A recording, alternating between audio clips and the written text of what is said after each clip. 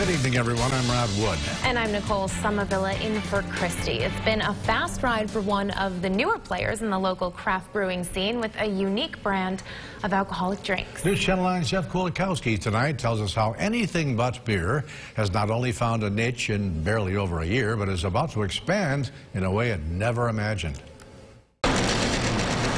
You don't find many brewers, probably none around here, that use Szechuan peppercorn for one of their adult beverages. But it's drinks like the Rickety Rack that set anything but beer apart. It's definitely different, pairs phenomenally with food.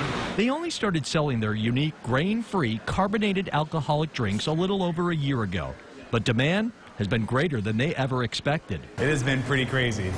We've just been growing as quickly as we can. From their cramped little brewery on the west side of Syracuse, they've gone from serving just 2 customers with kegs to now 75 wholesale customers, and 4 months ago started bottling some of their product. Surprisingly, while we've been growing, we've been improving in our quality.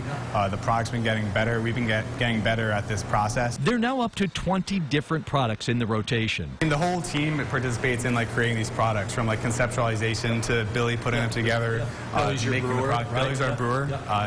Yeah, he's doing an awesome job.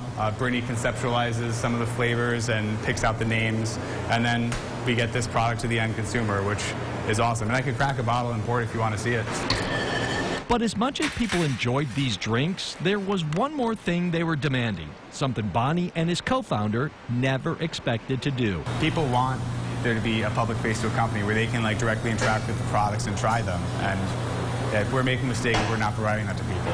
So work is underway on the Anything But Beer taproom coming this July on East Water Street on the edge of Hanover Square, right across from Water Street Bagels. People wanted it. And at the end of the day, we exist to serve our consumers. In more ways than they expected. And why for Anything But Beer, things are really rolling right along.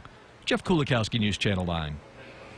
And like their drinks, food at the tap room will be geared for people with dietary restrictions. That will be the primary focus of the menu, but Bonnie says it should appeal to everyone. You could head to localsyr.com for the rewards-based crowdfunding campaign they've started to grow the brewery and expand the menu at the tap room.